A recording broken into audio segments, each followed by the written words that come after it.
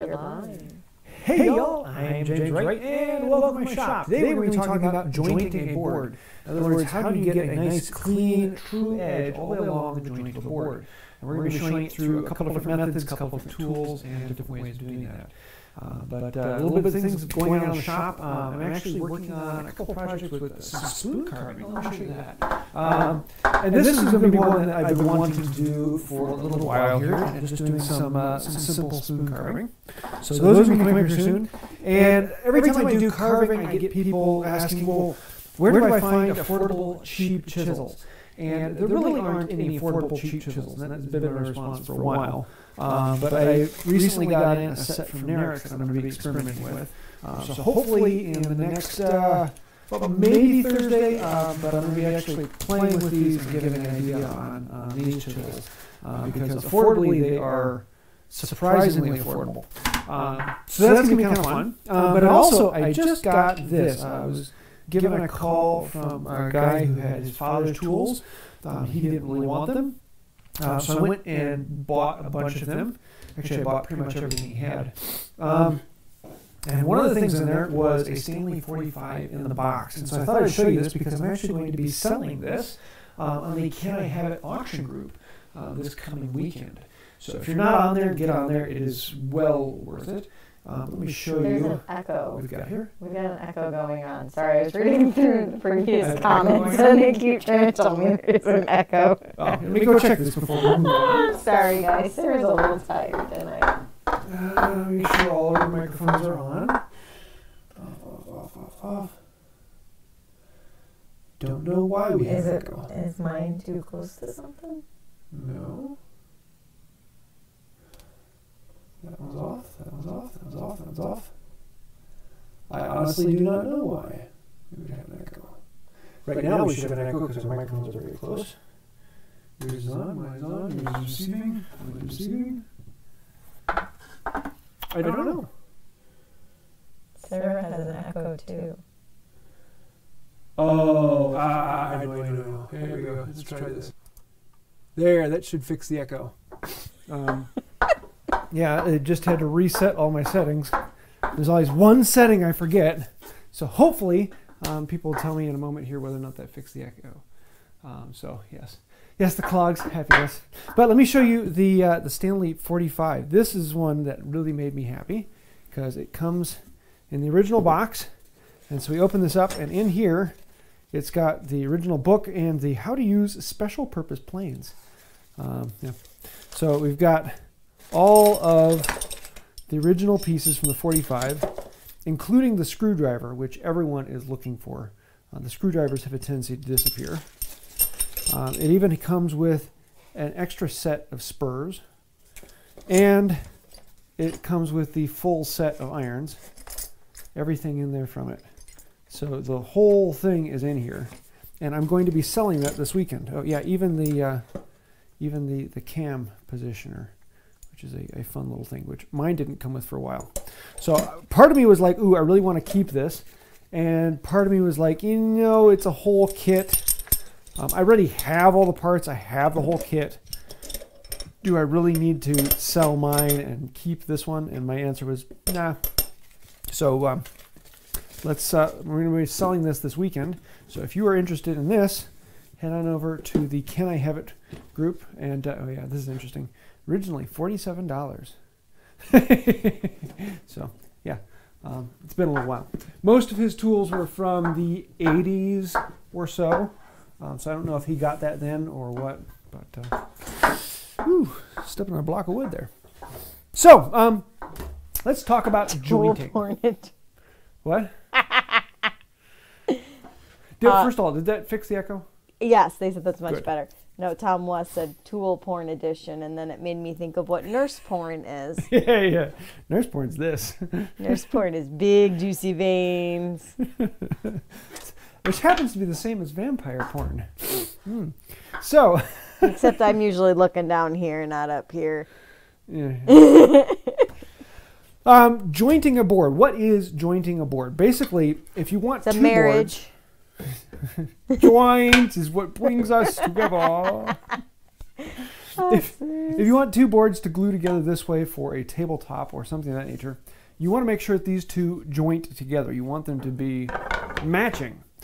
And so technically it doesn't have to be perfectly straight and true, but it's kind of gotten into the idea of, well, it does need to be perfectly straight and true. So not only does it need to be straight along the edge, but it also needs to be at 90 degrees to the face all the way along it. And so how exactly do we do that? And most people immediately think they need to go and get a Stanley number 8, a jointing plane, some big, beefy, wide, long plane, and this will do the jointing for you. And without this, you cannot joint. And no. Now, this does make it nice. This is a good plane for it. This is a great plane for it. But do you need a big, long Stanley 8 or 7 or even a 6 or a 5.5? No, you don't really need those. You can joint with a number 3. Unless you're telling your wife that you need something. Yes, if your wife is listening, yes, that you need this. That is a requirement. So, but no, you can actually joint with a number 3. And so I want to first off talk through what is jointing, how does it get done, and then a couple different methods and some of the other cool things that you may or may not want that can make life a little bit more fun. Is that a super chat? It is. Why don't you sit and do that while I am doing this? This is enough of the boring talk. We want an update on Sarah's bench. Sarah. Sarah's bench is sadly lacking an update. Is right over there. It hasn't really changed since the video went live. Something with work and my family members not staying out of hospitals. Oh, the fun of it. You know, apparently I don't spend enough time in the medical world. More to come. Hopefully this weekend, maybe. Tell James to stop scuba diving so much on weekends. And Sarah will have time to work on her bench. Does he have a mom joke? Does he have a mom joke, or do I have a mom joke? Or should I start doing this while you look that up? Go ahead and start. Okay. I'll look one up. So right now I have this edge perfectly true and clean. It is 90 degrees to the edge, and so we are all done with this video. Let's move on from here. So what happens is you want to get the board clean, but most of the time it's not going to be perfectly true. So I'm going to bring this plane in here, and I'm going to do one area here. And now I'm not taking any cuts, so there's a bit of a belly here, and I'm going to do another bit of a belly here. And now this board is very, very untrue. If I bring this in, it lies. It is so untrue. I can look in here and I can see I've got daylight coming through here. Got a little bit of daylight coming through here, though I'm touching it nice and clean here. Now the problem with that is if I try and joint it with this number 3, I can still get a shaving from one end to the other. Even here where I wasn't, now I can get a shaving. And so with that, I can get a shaving all the way along. But all that did was make the low spots lower and make the high spots lower. So I put this on here, and I still will be getting light through here and getting light over here. This didn't joint the board. So in order to joint the board, I need to know where is it high. But before we do that, do you have a mom joke? We have a mom joke. Okay, Ellen, here's your mom joke. What do you call a dog magician? Dog magician? Mm-hmm. What? A labracadabrador.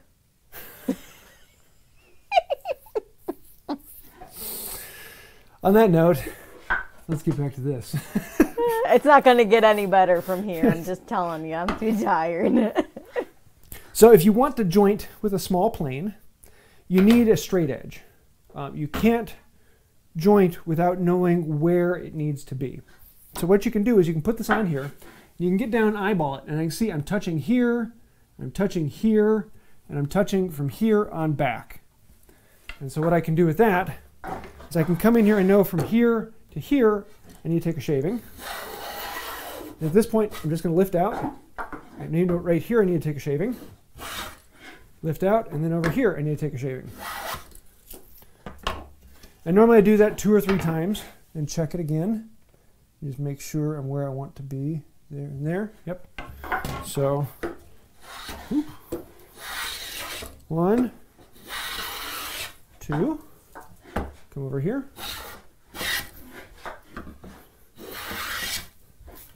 And I'm going to look at it again, and I'm going to check and see where am I high. Now, actually, I'm low back here at the beginning. I'm touching here, still a little bit low right here, and then I'm touching all the way back here. So I'm going to do one shaving from here to here, and then from here to here. And I'm just doing the high spots. And now I can put this on there. And now, that is well within tolerances. So I'm getting... That is really nice and clear all the way along. A couple questions about your straight edge. What's that? Well, question of how do you make it and what did you make yours out of? This is made out of a piece of hickory. Make it as straight and clean grain as possible. And then you joint it just like this. But the way to tell if it's straight without a straight edge is you put it down on a board and you draw a line along there. And then you flip it over and you draw that line. And those two lines will exaggerate into each other, and then you can see where your high spots and where your low spots are. And you put it back up and plane those high spots and low spots are.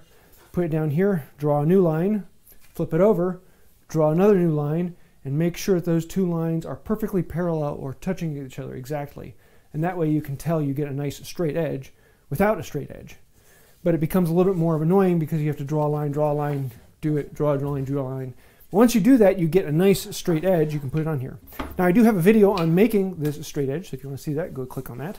Once you have a straight edge, then you can check your straight edge. So once you have a straight edge, you can make a straight edge. It's one of those things of how do you make the tool without the tool. So now I've got this perfectly cleaned and true. And that is great. The next thing we need to do is come in here with the square and check it. Now, if you've been doing it for any amount of time, you can start to eyeball what is square and where is the rotation. You kind of know what you feel and can see it. But for most people, at this point, they're going to put this on here and they're going to realize, my slope is leaning that way because I need to do something on here. But it's one of those things after learning it for a while, after getting that skill in, I can put this on here and I know that I'm clean and true all the way across, because I know what it feels like and I know what it looks like by now. So on that point, now that I know it's clean and true all the way along, I can get one curl from one end to the other. And as long as I don't put any weird pressure on it at any one point or another, I know I'm still clean and true. I know it's still jointed. I can still put this on here and I can go, yep, no light all the way along that.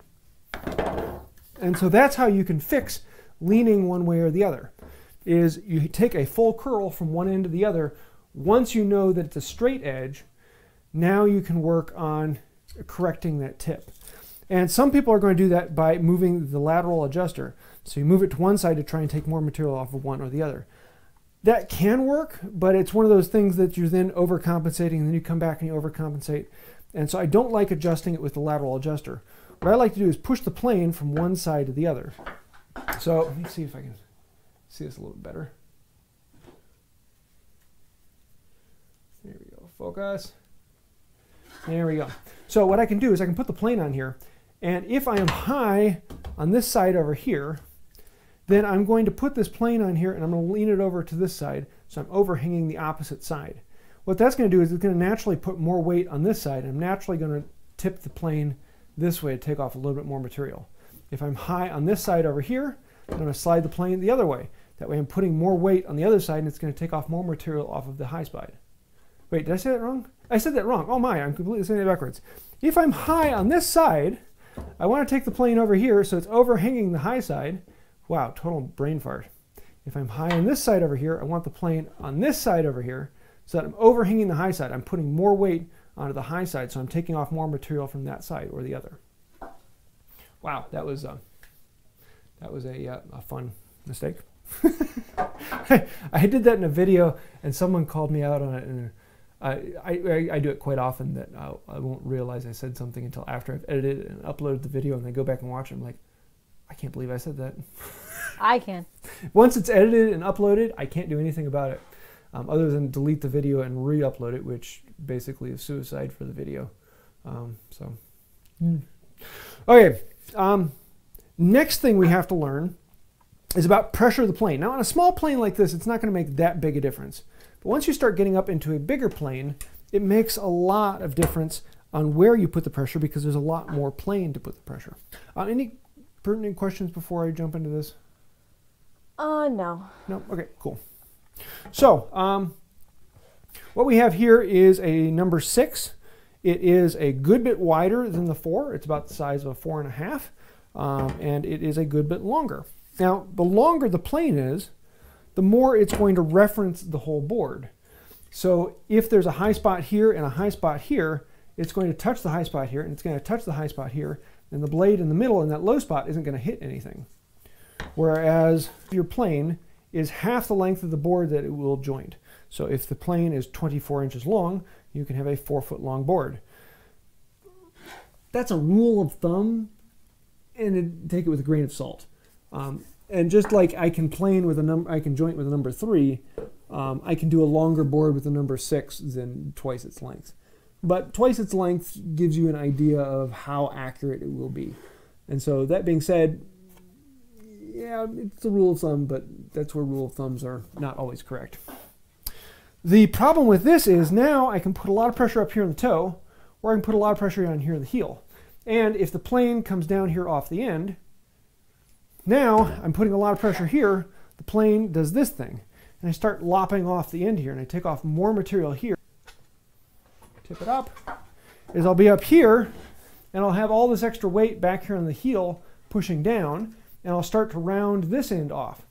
So when I'm starting the plane, I want to make sure all my weight is up here up on the nose, and back here my hand is pushing forward. It's not pushing down at all. So I'm going to start up here.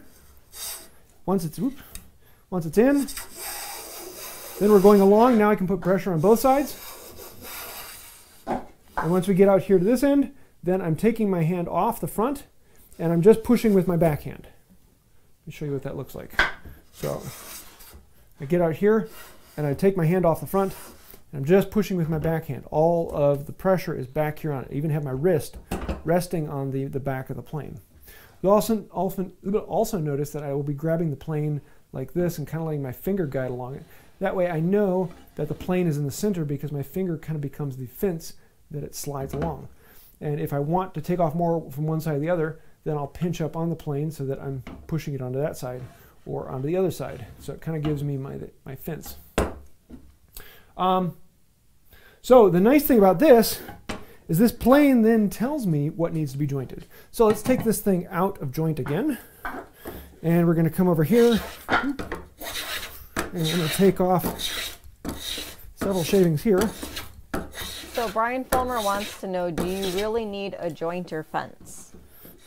I'll be talking about that in a minute. Okay. So you may notice that I'm not using a jointer fence at all right now. And that's because I've gotten to the point where I can kind of eyeball it. So now I've got this low spot here, and I got a low spot here, high spot, high spot, high spot. So I'm going to grab the big honkin', honk, honk, number 8. And with this number 8, let me back this up so you can see the whole thing. With the number 8, I can put it on here, put my weight on the front, start the plane in, and now it's not cutting here when I'm on that low spot. And then I'm cutting here again, and then it's not cutting here on that other low spot. Shift the plane to the back, so I'm just putting my weight here in the back. And now I've just taken spots off of the high spot because the toe would ride on a hill, and the heel would ride on a hill. And the blade won't cut anything in between. So I can use this to tell me when it's jointed. When I get one curl from one end to the other, then I know it's within variance. And the variance is the depth of cut that I'm making. So if I'm taking a cut of, 5 thousandths, then I know it's out of 5 thousandths over 20 inches. or 24 inches. Almost. Almost have a curl from one end to the other. Stepped on a block of wood. There we go. So now I got a curl all the way from one end to the other. I can grab this board up here, set it on there, and if everything is good, I shouldn't see any light coming through it. And in this case, that is spot on. Very, very happy with that one. So with that, I now know that without using the straight edge, I know it's straight because this will ride on the high spots and not cut the low spots because it's long enough to go between them.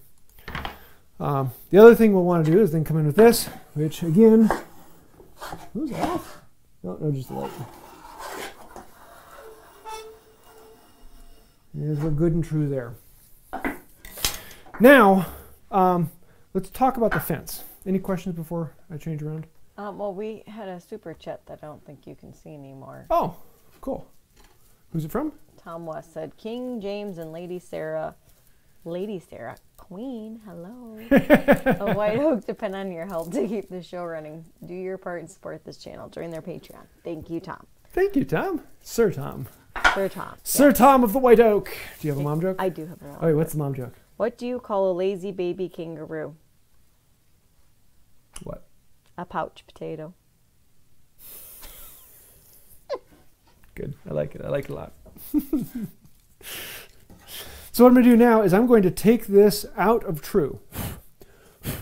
I'm going to just plane one corner down so that this will no longer be square to the face. So I'm going to move the lateral adjuster over. Now I'm going to take off a really heavy cut on one side. That just feels bad. Oh, it feels bad. Ugh, that's wrong. And now I put this on here, and I am way out of square. Way out of square. So I can either trust my standards and move it over. Here, maybe switch back to this one.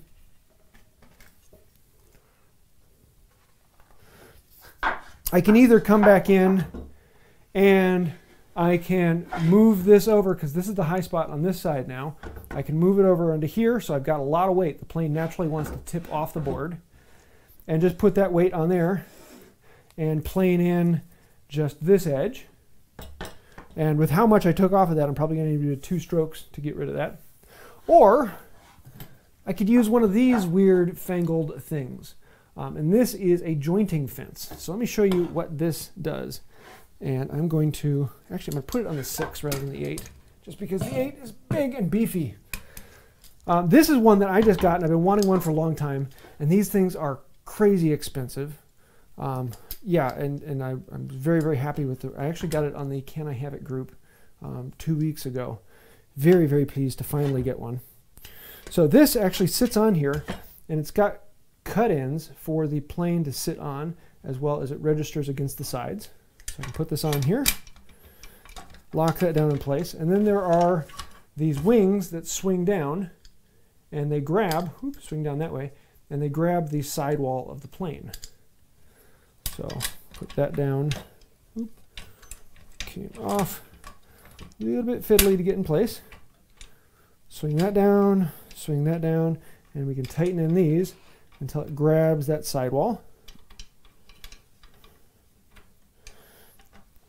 And then it also has these set screws that come down and push the plane down into the bottom register.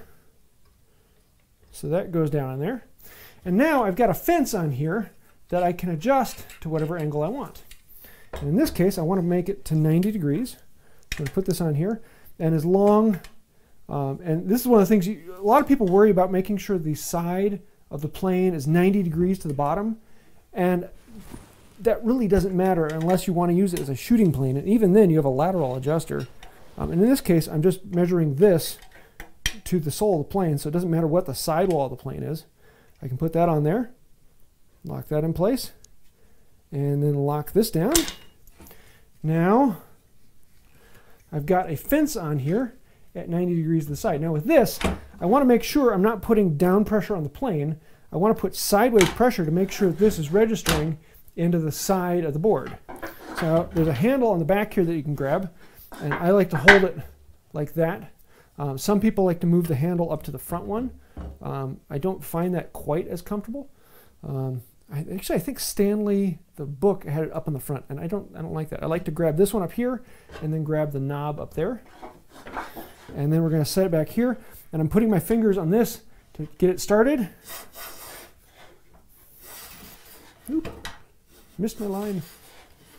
Okay. There you go. I have a question. Just a second. And keeping it registered on there, I'm just taking material off of this because all my pressure is against this fence. What's the question? Actually, can I try, because you can try this. This actually takes a lot more skill. I was gonna say, you always make it look so easy, and then. Well, then the other thing is you've got to be able to hold this thing. Okay, ignore my PJ pants and fuzzy pink slippers. Okay, so right hand, left hand up on the knob. Oh my gosh, where's my bench? No, not like that. No, I'm trying. Like this. Tall enough. There you go. And then the other one, grab right there. On this little knobby here? Yep. And have it up at your chin. I feel like I'm shooting a gun. And so, well, basically. And what you want to feel is that this fence is pushed against the side. Okay. Not that the plane is down. And right now it's hard because it kind of pivots on the end. Yeah. Once you get it started, then you'll be able to feel the fence back. But I'm good now, right? Yes. Okay.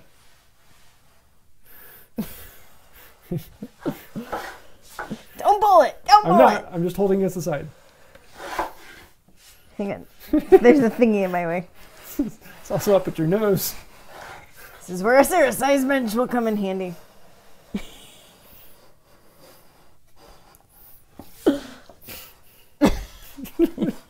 I'm sliding everywhere. It's a lot harder than it looks. Uh-oh. Yeah, this takes a lot of skill. And this is one of the things that when you first get into it, your brain says, oh, having this would make it so much easier. And it's a whole nother skill to learn. Whereas you could just learn the skill of freehanding it. The skill of freehanding is a little bit harder to learn, but not that much harder. Whereas this is an easier skill to learn, but it's a very expensive tool, and it's another tool to have in the shop. And it's a whole different way of planing because you have to put pressure against the fence.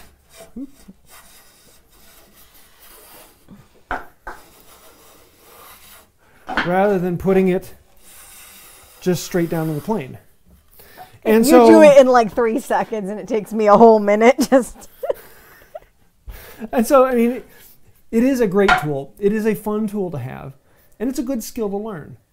But most of these are upwards of $200 plus just for the stupid fence. Not worth it. Yeah, it's very rare to find a fence for less than the plane that you're putting on it. You're putting it on. So it's one of those things that I don't generally tell people to do that. But if you want to have a fence, or if you have a channel where you want to show off a fence, then it's good to have one. Wait, get me one, and then we can do fencing.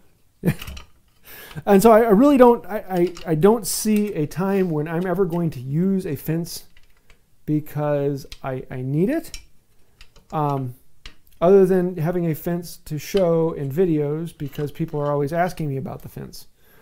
So yeah, I don't do that. I'm going to come over here and I'm going to move the plane over so that I'm putting more weight on the side I want to take off. And that's just so much easier. It's faster, it's simpler. Okay,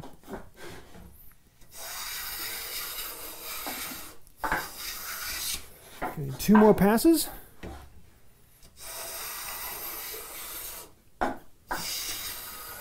A little bit more, maybe 2 more now. Yeah, that's looking better.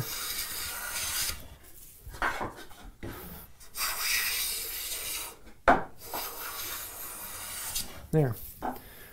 And now I've gotten to the point where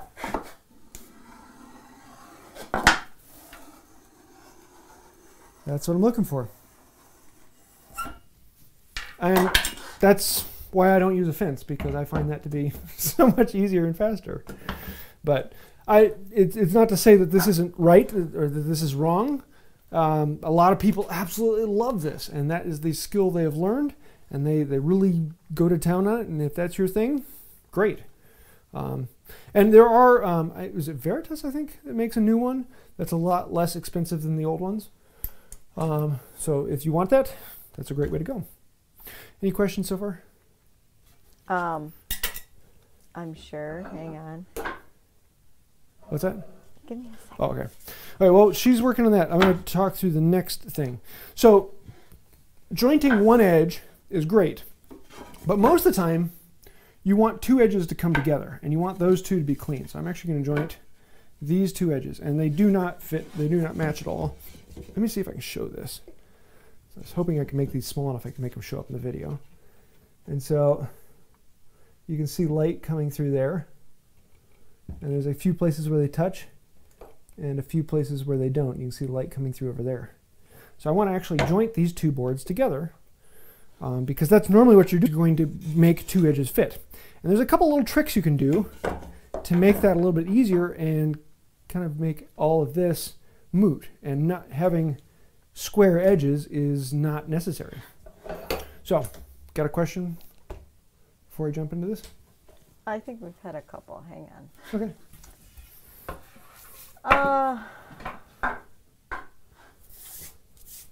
Okay, I think I'm just going to go with one that's directly, and you Cool. may be answering this in the next few minutes. So Harold Golden asked, could I clamp both boards together and joint them at the same time? If my angle was off a little, wouldn't both boards still go together? You're skipping the joint on me. I figured that was coming. Yeah, the so other that's ones what are more like their specific situation, so I'm saving those. Yep. So here's what we got. We want to make these two go together, but rather than jointing one board, making it true, and then jointing the other board that is also true, and since they're both true, I know they will fit together, you can do both at the same time and then not have to worry about them being square. What you can do is clamp them together and hold them until you get a nice flush edge all the way around the top. It doesn't have to be perfectly flush. Open up the vise, squeeze it down in a little ways, allow you to tweak it a bit before you actually lock it down in.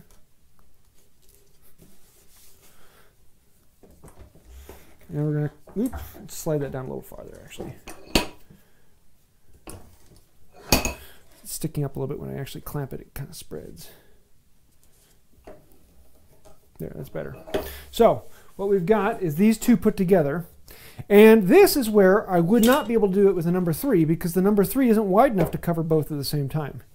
Actually, it's just barely wide enough. I might be able to do it with the number 3. Maybe. I'd probably grab a number 4. Or I could grab a number 6. Hey, check that out. The nice thing about this is I can do exactly what I've been doing before, where I'm hitting some spots. Let me take a little bit heavier cut than that. And it's only hitting where it's high.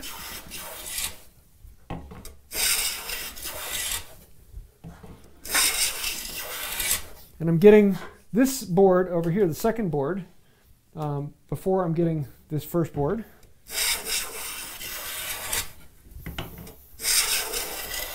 And I want to go until I get a full-length shaving from both boards.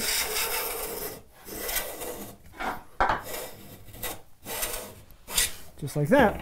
So now when I take these two out and I flip them over, I know I have a perfect matching joint between the two because I know, number 1, they're straight. Oh, okay, here's a great learning experience. They're not straight. Did James make a mistake? I forgot to mention one thing, which this reminds me because this is one of the problems that comes up. What I've got here is the exaggerated bow. And so it's touching in the middle, but you can see how it rocks from side to side. That's something I completely forgot to mention earlier and something I forgot about. So yeah, that's a great learning experience. How many times did you say you forgot? This will eliminate valleys, but it will not eliminate hills. So this is actually riding up and over this hill from one side to the other. So let's put this back in here. Nice and true. Lock it down. And now what we're going to do is rather than taking one curl all the way from one end to the other, we're going to start here in the middle. And we're going to take light passes from the middle until it stops cutting.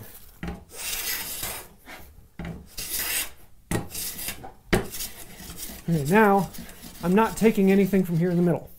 So I'm going to back it up a little bit. I'm going to take it from like here to here until it's not cutting.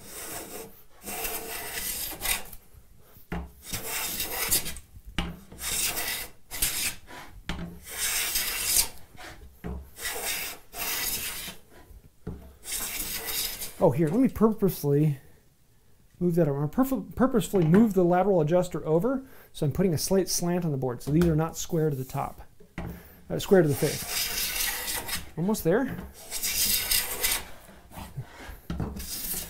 There. Now I'm not taking a cut here in the middle. So now I've got a bit of a belly. And a jointer will always get rid of the belly. Don't talk about yourself that way. A jointer will be able to get rid of a belly. It can't always get rid of a hill unless you do that. And so a lot of times with boards, I'll make sure I remove the middle section first, turn it into that valley, and now I'm going to come back here and grab a full-length shaving.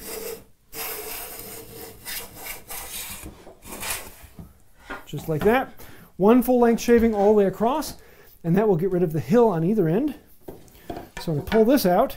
Now, I can put it in here, and I know I've got a perfect joint. Actually, now there's a little bit, tiny little gap here in the middle. So I still had an ever so slight valley, but the nice thing about having a valley is you can do a sprung joint where you can clamp it together. And when I mean a valley, I mean like 3 or 4 thousandths of an inch. Just a tiny bit of light coming through in the middle. And that's well within the space of a clamp squeezing it out. And so I would have no problem with doing that. Although I might flip it back over and do one more pass where I put a little bit of pressure at one end and a little bit of pressure at the other end to get rid of it. But that's, you know, within the shaving thickness that I was taking out. So that gives us that. Now the interesting thing about this is this board is not square. I don't know if you can see that. But it is out of square. But this joint fits, and these boards are flat together. And that is because they're not flat together that way. I turned the board. There we go. They're flat together that way. And what happened was, if I'm taking an angle out of this board, I'm also taking the exact same angle out of this board. And they're complementing angles, so they match each other. So when I bring this back over, the two angles go together, and it's a perfect joint. So if you're having problems getting that nice and true and square, joint up both boards at the same time, and then you don't have to worry about it being square. You just need it to be straight, and the two angles will match against each other. So that was one of those cool things. Any questions before I jump on? No, well, I think we're going to catch them all at the end. Okay. What time is it? 40. 8:39. Cool. Trying to remember what because I've missed some things in here.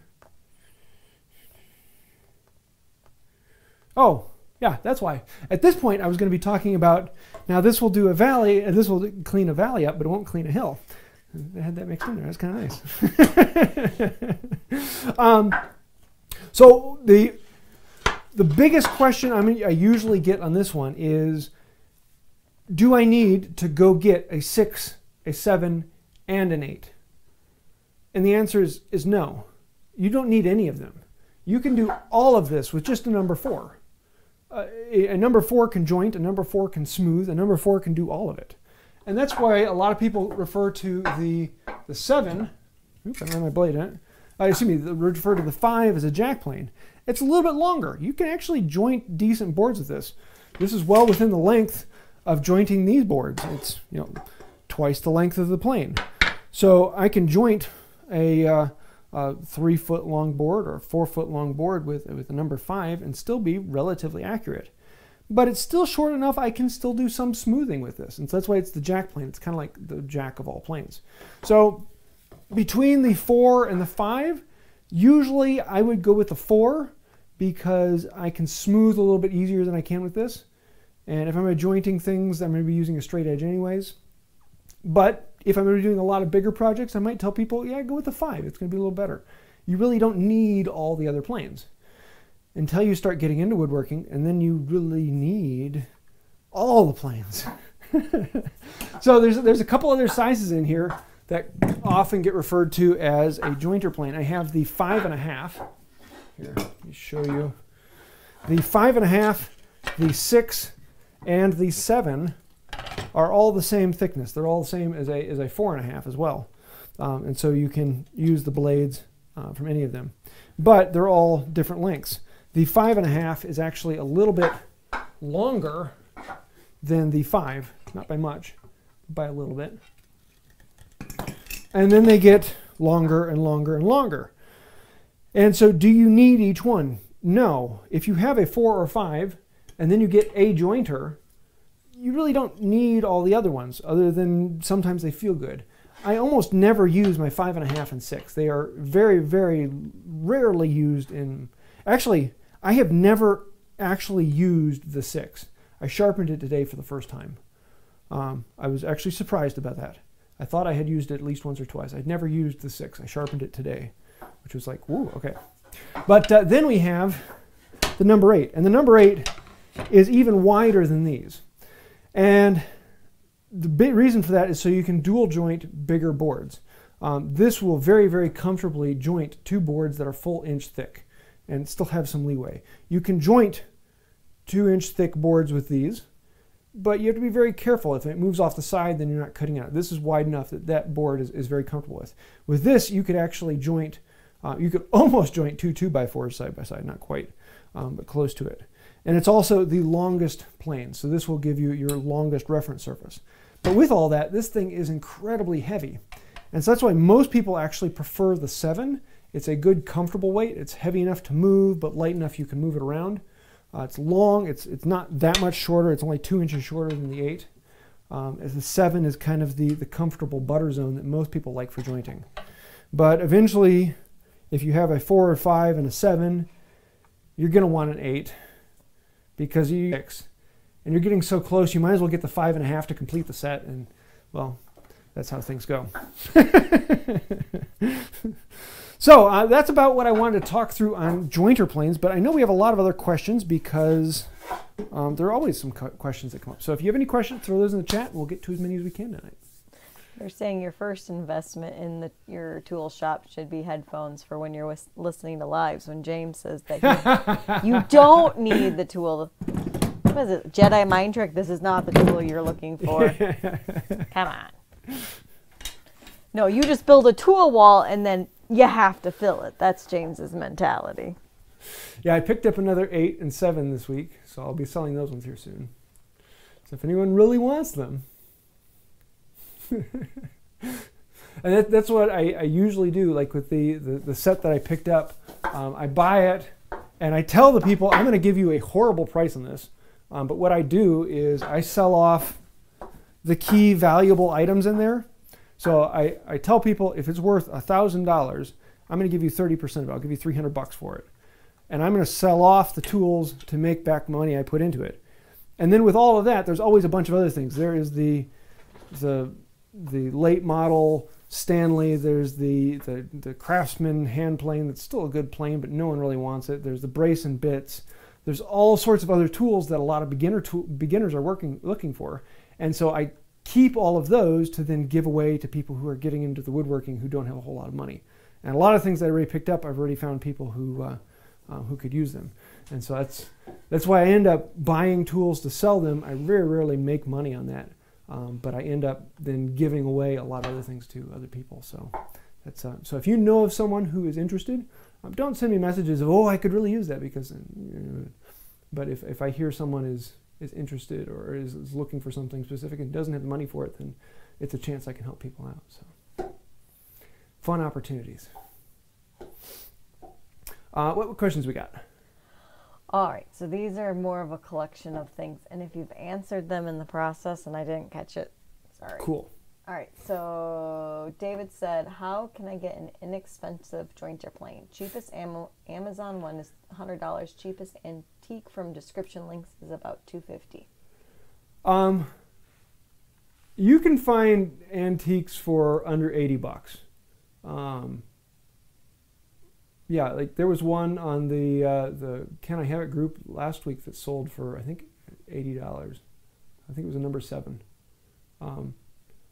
Most of the MWTCA meets, like my number 8, I paid $60 for that. My 6, I paid $50 for it. I got those at MWTCA meets. So that's usually the route to go. What I would often say is if you are looking for something like that, put a post in one of the woodworking groups and say, hey guys, I'm looking for a number 7. I don't care if it's something I have to fix up a bit. I'm just looking for something for a decent price. Or just say I'm looking for 6, 7, or 8, something at the joiner is my first one. You'll find a few people like, yeah, I got one that could use some work on it. I'll sell it to you for $50. So that's a pretty common way to go. What's next?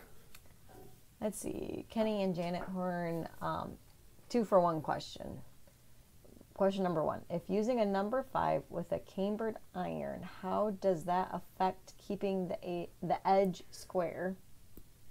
Okay, that's, yeah. Oof. Okay, there's a whole question that, because then there's the whole argument of should I camber the irons? And 99% of the time my answer is don't camber an irons. It takes more work to camber it, and it's going to give you an untrue surface. There's no reason to camber it unless you're talking about it like a scrub plane. Like I have my number 5 that I turned into a scrub plane. It's got a big camber on it. I wouldn't use that for jointing. I'd put another plane in, another iron in it that's square and joint with that. So yes, if you are jointing with a cambered iron, you're going to end up with an edge that doesn't match or work as well. So don't put a camber on it. Now that being said, some people will hit the corners and round the corners just a little bit, have it flat on the bottom around the corners so they don't get plane tracks. I don't do that because I just haven't had much reason to do that. But yeah, that's the pretty common one. Don't camber your jointer. And there was a whole school of thought that said you should camber your jointer, and most of the arguments for it just don't make much sense to me. And I'm sure there's quite a few people watching who do camber their jointing irons. Great, go for it, but my advice is no. Okay. For those of us new to woodworking, what does it mean to camber cambering the iron? iron is, let's see, we got an iron here. And let me flip this around. So the iron right now on this is square. So let's focus this to, so right now, this iron is perfectly square across. And so what a cambered iron is actually rounded. So rather than being flat across there, it's low on this side, and high in the middle. So there's actually a bit of rounding to it. And usually it's a very, very minute, in that this is sticking up like 5/1000th more than these. But still, that's an edge difference, so I don't know why doing that. Plus, it's very hard to actually maintain it. It's very hard to sharpen that. And personally, the reason I think that people do that is they find a lot of old irons in old planes that have been cambered, and they think, ooh, they used to camber them back then. And most of the time, that was an accidental from hand sharpening. Just like a lot of irons are rounded on the bevel, rather than having a perfectly flat bevel, there's an ever so slight rounding from the rocking motion of the hands while sharpening. That's just my personal opinion on that, but yeah. So you don't camber any of your planes? I do not camber anything other than the scrub plane. I keep them all flat and true. Okay, that answered the second question then. Let's see, James Crandall, what did you ask? So I'm making a box for my wife's passport holder. I'm having a really hard time jointing a board about 3/8 inch thick. Any suggestions? Yes, and then at that point, what you end up doing is you're getting a thin board, so the plane is tipping as it goes down the board, and it's very hard to keep it on there. And so that's why I will grab the front of the plane, flip around to this, and so when I'm planing, I'm actually going to grab the front and put my finger in there. And if I really need a lot of balance, I'll actually put my whole hand in there to feel the board, and it will let me know if my plane starts tipping one way or the other. Now, if the board's really short, I only have space for a knuckle or two to fit in there. Just having that little bit of tactile feeling on the board lets you know if the plane starts to tip one way or the other. And so for thinner boards, get a smaller plane. And jointing with a small plane, the nice thing about this is it's light. It's much easier for your wrist to do minute adjustments.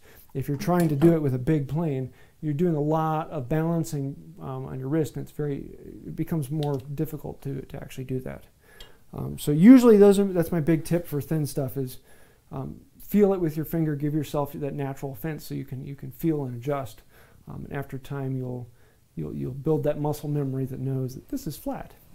Trying to think if there's anything else particularly to that.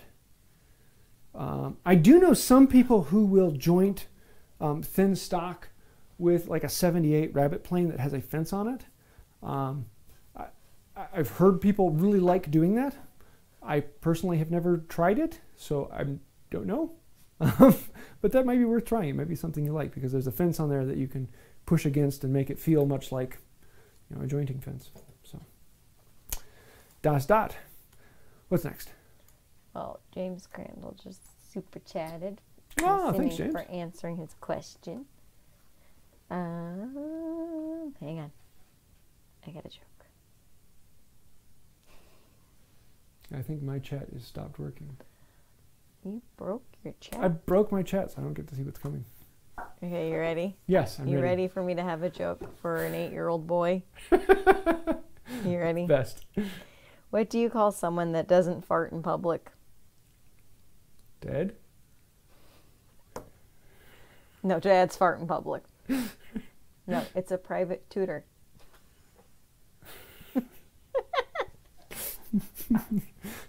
In the diving world, we have, there are two types of people. Those who pee in their wetsuits and those that lie.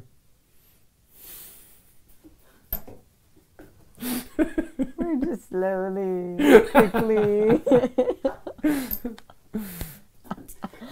Anyway. What's next? The question? All right. This is from much earlier in the chat. Pyroclasts asked, why do almost all woodworkers use wooden mallets instead of rubber mallets? Is it better force delivery, potential for scuffing, tradition? A wooden mallet will give you a far better energy transfer than rubber.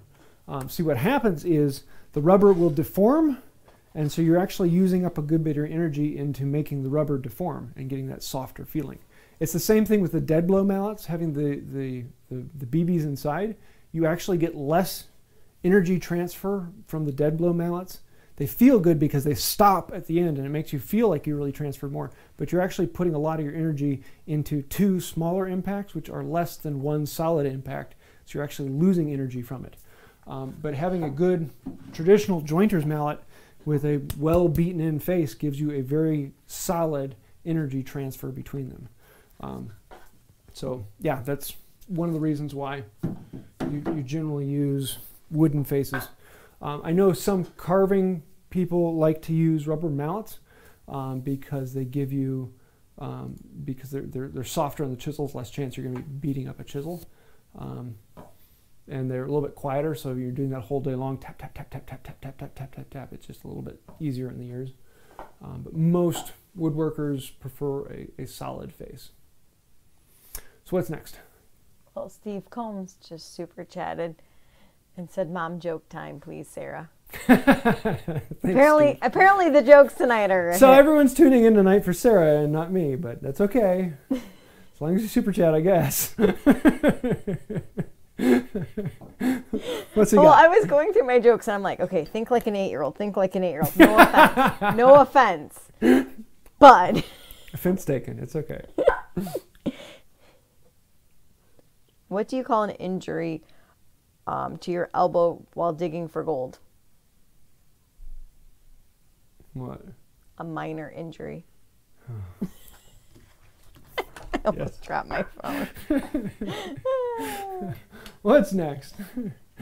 Brian says 200 people watching. Of course, it's for Sarah. Oh, let's see. Now, Harold Golden asked this question, but I think you answered it. It was, how do you tell a difference between a number 4 and a number 6 plane? There's a number on it. No. Well, here, let me...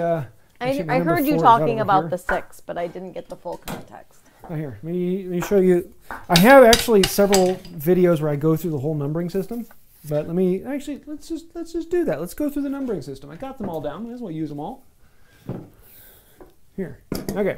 So we've got a number 3. Let me focus on these actually. So a number 3, excuse me, a number 2, very very short. You know, it's about the size of your hand, and very small. So it's a very thin iron. So then we move up to the number 3. Number 3 is a good bit longer and also a good bit wider. And then we go up one more to the number 4. Number 4 is about the same length, just a little longer, but a bit wider. And the number 4 is kind of the general standby that has become the standard plane. Very closely followed by the number 5. The number 5, you get this really big jump. And the number 5 is a much longer plane. So it's a decent step up. It's the exact same width as the number 4. It's just a longer plane. This has kind of become the jack plane because it's long enough you can use it as a jointing plane, but thin enough and still short enough you can smooth with it. So it's kind of that butter zone. So the butter zone is usually either the 4 or the 5 depending upon what you do.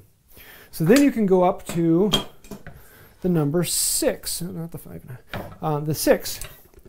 And the 6 is, again, another big leap forward in length, plus the 6th is a good bit wider.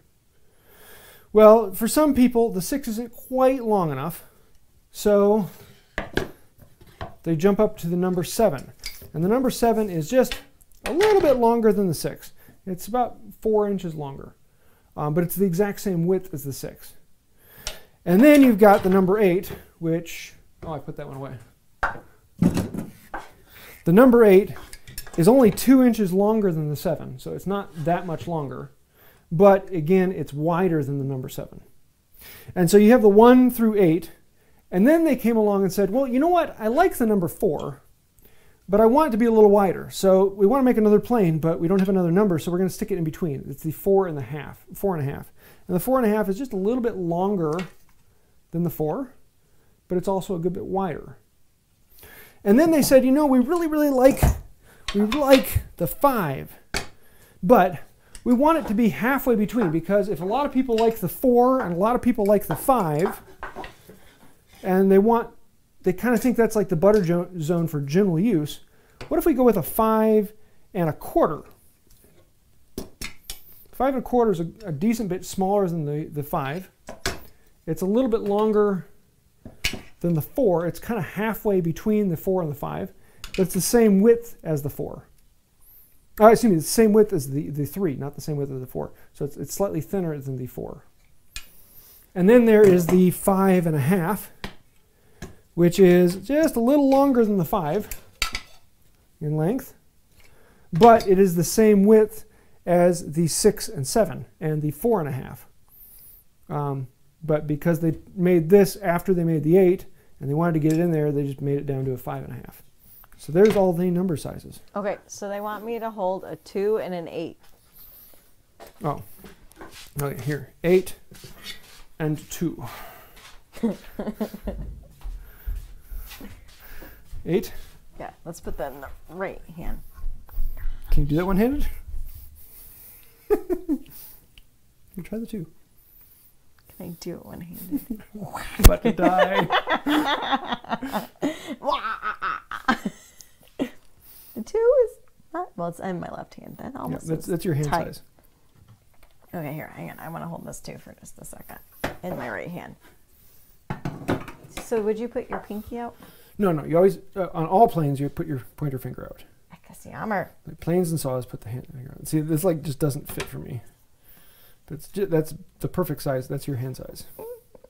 So usually you're pointing where you're planing.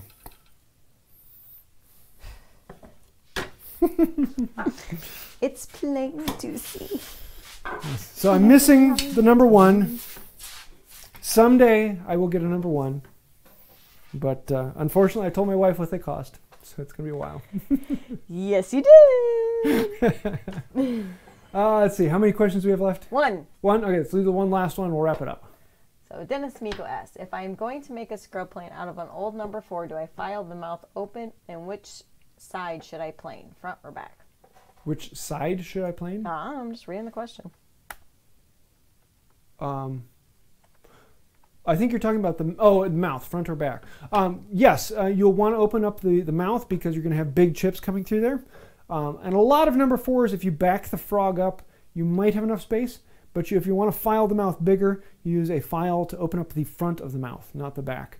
Because the frog only has so much movement back and forth. So if you file out the front of the mouth, then that gives you a larger space for chips to come through. So yes. And if you want to see that, I have a whole video on turning a junk plane into a scrub plane and cambering the iron. So if that was a fun one. So that is the only plane you camber. Yes, so the scrub plane. Okay. Yep. See, I was listening. You were. I was listening. So on that note, I think we've had a little bit of fun tonight. If you have any thoughts or ideas for the future, let us know. I think next week is our Q&A. Is it our Q&A? What's that? Normally it would have been this week, but I had a couple of people asking me to do this one this week, so we'll do this one. So looking forward to next week. And if you do have any questions that I didn't get to, feel free to send me a message, and I'll try and answer those. Huge thanks to all the Knights of the White Oak who joined us tonight. And I think they'll do it. So until next time, have a wonderful day. Hang on. I'm hanging. Goodbye. Holding.